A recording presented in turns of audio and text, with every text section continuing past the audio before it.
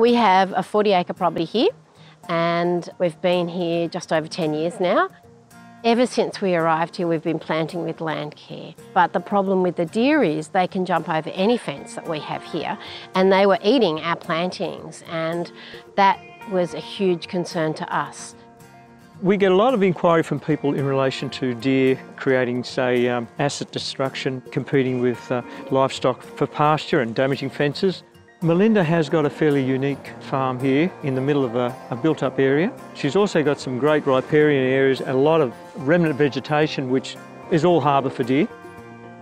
Well, the program's been running since 2011, and we managed to remove in excess of 3,500 deer through ground shooting operations. Our ground shooting operations are all vehicle-based and they're nocturnal. These operations are undertaken under some very, very strict protocols and procedures. Safety is of the paramount. Wollongong has had deer for a while now. They were introduced very early into the Royal National Park. They now inhabit Wollongong, and to the point where they've become a pest animal.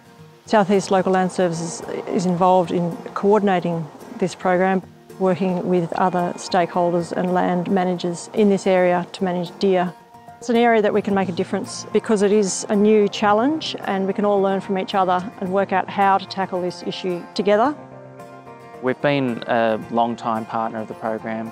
We're obviously very concerned about the environmental impacts of deer and the impacts on farmers in terms of lost agricultural productivity, but really the primary motivation for council being involved was normal everyday residents being worried about interactions with deer and people having car accidents with deer.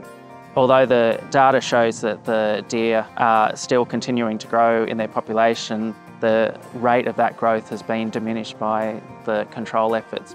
But also the local impacts of deer have been reduced through the management. We acknowledge that it's a really difficult problem. We're focused on building the relationships and implementing programs that can be maintained in the long term. So the impact of a deer in a peri-urban environment have a much greater impact. To make the program sustainable for us, we need to just keep working towards it. It's very important that we just don't take our foot off the pedal.